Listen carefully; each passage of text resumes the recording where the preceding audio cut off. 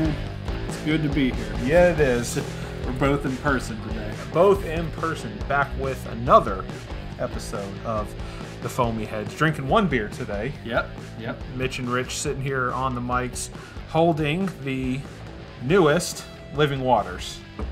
I love this beer they do. This is the third version. Yeah, Highgate, right? The Highgate. It's a experimental series. Mm-hmm. Experimental hop series. They started out with the Highgate 1701A, using Citra and HBC 472. And I think we'll have to go back and listen to one of the earlier episodes, but the HBC hops was quite an interesting story when we were interviewing with the guys at Living Waters. But Highgate 1701A was the first one, had HBC 472 and Citra hops. 1701B was the second installment that had Sabro and Citra. I'm starting to see a trend, and craft breweries are starting to do this, where they're taking an IPA or they're taking a beer and they're creating a series out of it and doing like experimental hops with it. Yeah. And I love that. I just want to know, I'm not on the end on knowing when there's a new hop available for people to put their mitts on. You know, it's like, it's interesting that this is just, you never know with these experimental beers where they're getting this hop and all that. So I know there's story behind it. Yeah. But, even for this newest version, he mentioned, or they've mentioned in the description, that it's super rare, or very rare and very new. So I'm just blown away by and how they find these. Yeah. I see what you're asking now. It's like, how in the world do people come up with these? Because, you know, they just, I'm literally looking at Living Waters website right now, where it's talking about the new hop they're using, NZ9099, a new hop variety from the New Zealand region, only grown by 3 farmers. And they literally say it's so rare that that approximately more than 33 times the amount of Citra hops was produced than the amount of hops of NZ9099. Like, it's small. Yeah. It's crazy. And I don't understand how people find these, or how they come up with it, or how they even create their own, because that's what a lot of these guys are doing, is they're just blending together and they're coming up with their own hop varieties. Yeah. And I had this on tap earlier. Or off the tap earlier, and it was delicious. You were at Living Waters. I was. Oh. And, you know, I just, it's interesting, especially with Living Waters and their experimental series with this limited hop that you can't really put your hands on because it's such a small amount or variety, whatever. It's similar to how they also source their coffee beans. So they always want the single origin and work with the people who grow it. So, you know, I appreciate this beer even more so for that fact. They took that same thought process and moved it from coffee, and they replicated it onto the beer side. They wanted to make sure that they're only working with small groups of people, and that they're not mass producing and mass sourced and things like that. It creates a more unique and interesting experience, because you're dealing with something so custom and so rare that actually accentuates what is the craft beer community. Yeah. It's not this macro world of just, you know, who cares what kind of hop it is, just throw it in there. Right. It's literally the definition of what craft beer is supposed to be. We know what works good, and that's what you stick with, but this experimental stuff is, I super appreciate the work that goes into it. It's almost the meta of the craft beer world, right? Yep. It's one of the metas. Yeah. It's weird, but I sound incredibly hipster right now, I feel like. But, you know, I just appreciate the work going into it. Absolutely. So again, we'll run down it real quick, and then let's pop into it. But Highgate series from Living Waters, 7.5% ABV, has NZ9099 hops put into it, and I guess let's jump in and pop it open. I'm ready to taste this new varietal hop from the Tapawera and Motir regions of New Zealand. I probably butchered those words because I'm from the South. When the United States, however you say it, is the correct way to say it. That's right. Because that's what makes you an American. It doesn't matter if it's the right way. It's whether you think you're right or not. Oh, dude. This smells great. Look at that Head retention. Oh my God! So just looking at it, there's a great amount of foamy head. Look at that. Ours are basically almost the same. Yeah. When we poured it in, that head is staying with the beer. It's just the right amount. I love the fact that it is. I can hear my kid crying in the background. I love the fact that it's staying like that. That's a good source of. Just when we were talking with Ryan at Living Waters, and he was talking about head retention, the protein content of the beer plays a big factor in head retention of a beer. So the fact that that foamy head is just staying around means it's healthy and that it's got a good amount of protein in it for the beer. And so that's what I like. The smell, the nose. Oh. Yeah, dude. It's the second you open the can, it was just like, ooh, aroma. Uh-huh. We're not really that close to the beer either. The minute you popped it open, you can smell it. And that thing, it travels. I love that. I'm just... Very bright. Almost... There's a little bit of dankness on the end. Yeah. It's the flavor profile, just the smell. It smells very bright. It smells a little bit dank. It smells juicy, but it's very New England style. Like, you can definitely tell this is a New England IPA. Yeah. I'm excited to get back into it from the can. Man, it looks absolutely beautiful in these Tiku glasses, by the way. Yes. Good job, Living Waters, on presentation. This beer looks great. It's hazy, it's foggy, but it's not dirty. Like, there's no floaties in it. I mean, it's something that they definitely took their time with as they were filtering and creating this beer. It's a clean haze. Clean haze. It's a morning fog. Morning fog. It looks absolutely pillowy. So let's get into it. Let's jump in. Oh man, that tastes really good. It's got a pop. Yeah, like a nice citrusy pop to it. Yeah, it's very clean tasting. Wow, I'd expect that from like a clear beer, but this is a hazy. Yeah. I can't even put my hand on what I think this tastes like. I hate to sound stupid and just say it tastes sweet and it tastes clean, but that's exactly what it is. There's a ton of aroma on the smell as I'm drinking it, and that carries through to the taste. It's sweet, it's juicy, but it's not like orange juicy. It's like southern, almost. God, I can't put my finger on it. I feel like I'm not doing it justice, but I really like this beer. It makes me think of a orange juice with pineapple. It's kind of a pineapple. Okay. Yeah. Yeah. I can taste pineapple. I can taste orange. I'm curious. Yeah, it's like I'm going to lean towards the citrus side of things, and the orange is, I think, spot on, because if you eat a orange, it's like that rind bitterness that's, the membrane kind of taste kind of sticks with you.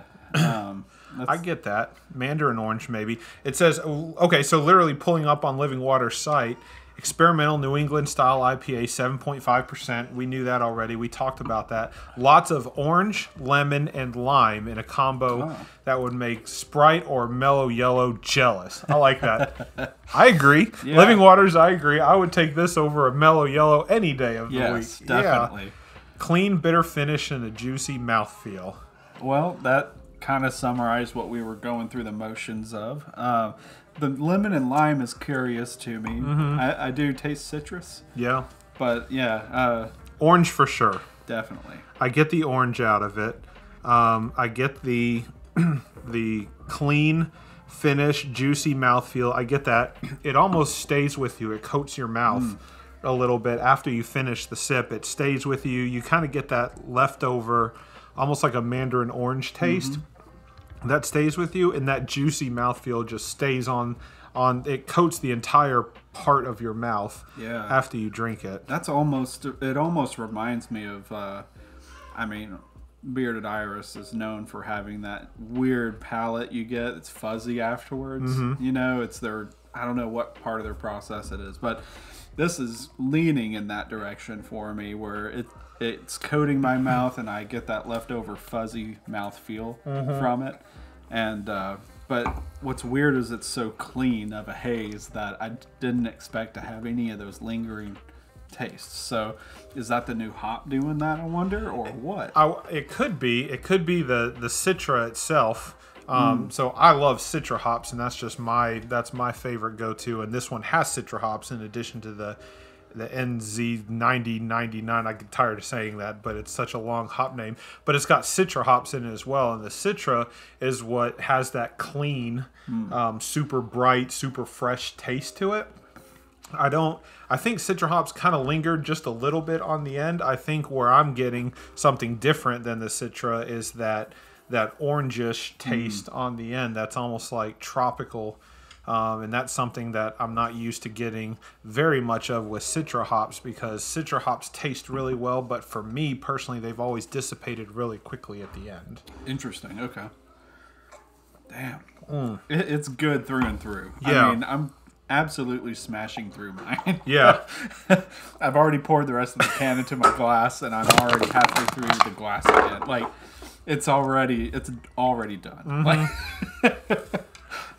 It's super good, and I wish I could. I don't want to compare it against the previous Highgates, because it's literally like they're not designed. I don't think Ryan might, maybe he would sit here and contest this, but I don't think they're designed to build off the previous version. I don't think it's supposed to be like, oh, let's make a better version of the previous one. It's let's take a base IPA and let's just use experimental hop series. Like, that's the whole point of an experimental series, is each beer has a different hop to it. True. I feel like the solid base to this beer is a great foundation to build off of and create the variants from there on. Yeah. I remember the first iteration of Highgate absolutely stunned us. It had a coconut flair, though there was no coconut in it. It was all from that experimental hop. Yep. The second one was good, and I think reminiscent of the first one to my memory, but I don't remember what that hop was that was in it compared to the first one, if it was the same, like they had got more and made another, or well, what. The 1701B, which was the second one, had Sabro and Citra hops in and that was it. Yeah, it was, okay. We're on Untapped site at this point. I can't remember the whole flavor profile for the second one. The first one had Citra as well, and it had the HBC 472 hops. Interesting. In it as well. So it seems like Citra is the base hop for these beers, because they have used Citra in every single version of their Highgate series. And maybe that's the base hop that they're using as their base IPA for this beer, because they know Citra doesn't. It's clean and it's hoppy and it's bitter and it's sweet, but at the same time, it's very it's easy to mix other hops with. So you can put that in there and then throw another hop in and expect that other hop to shine as well. Interesting. Yeah, it plays nicely, I guess.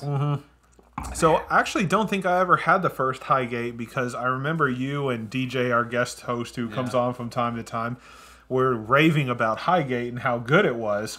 I think you got a couple cans from us both. The very first Highgate? Surely, yeah. I remember having the second one. I don't remember having the first one, but it could have been. I think DJ gave them to you, but we were eating barbecue. And I think we all just probably just never checked it in then. I'm very diligent about and religious about checking my beers in, but when I'm going back to back to back and I'm eating barbecue and all that, it is very easy to just forget checking it in and be like, I'll just do that later. Yeah, when we're barbecuing, we're not checking things and we're not recording. We're having a good time. Speaking of barbecuing, we're actually smoking some ribs right now. I can't wait, man. We got a couple racks of ribs going on a pellet smoker outside. So hopefully those are going to turn out nicely. But this is the first time on a brand new smoker, so we don't. We're not gonna. There's no guarantee it's going to be a success, because this is smoking meat is very methodical and it's very basic. But when you're in a new environment, you're using new equipment, there's always a chance that things just won't go well. Right. Yeah. getting used to the new thing, new deal, and this is its first saucing. Yep, first saucing.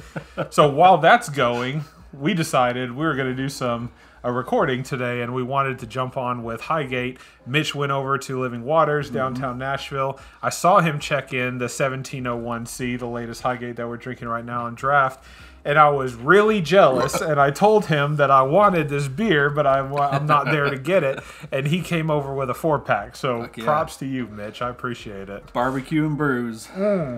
The best B&B. Maybe there you go. Maybe that's a separate section that we end up doing on the podcast, the barbecue and brews pairing. Yeah. That would be really good.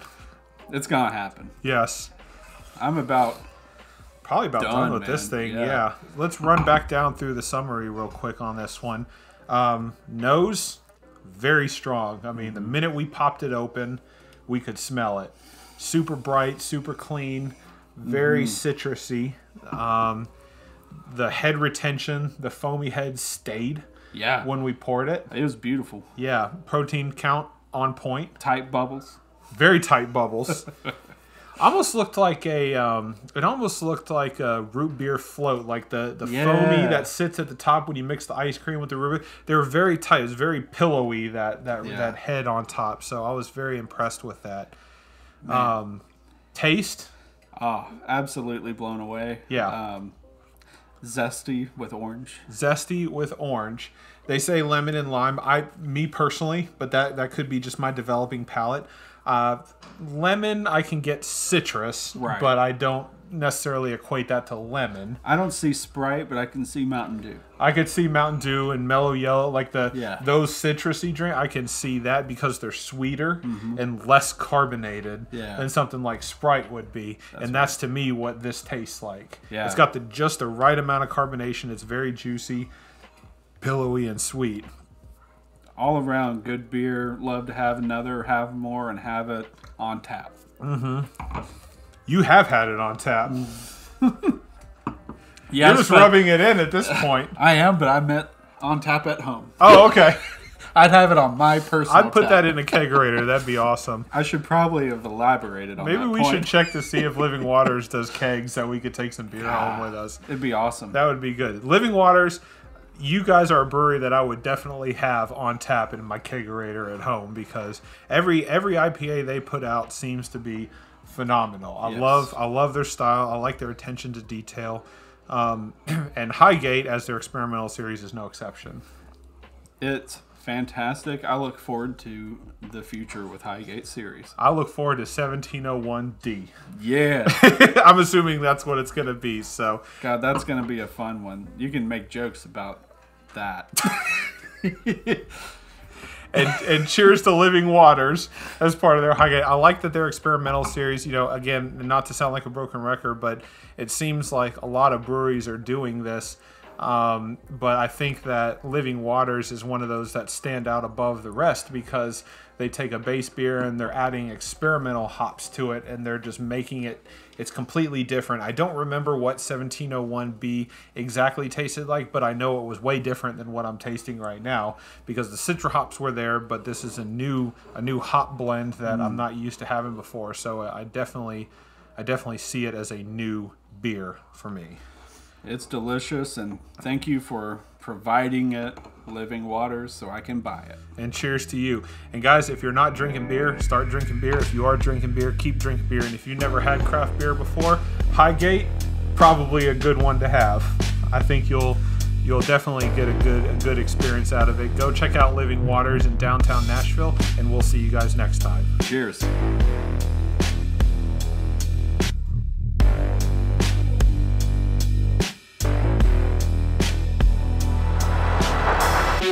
Thank you.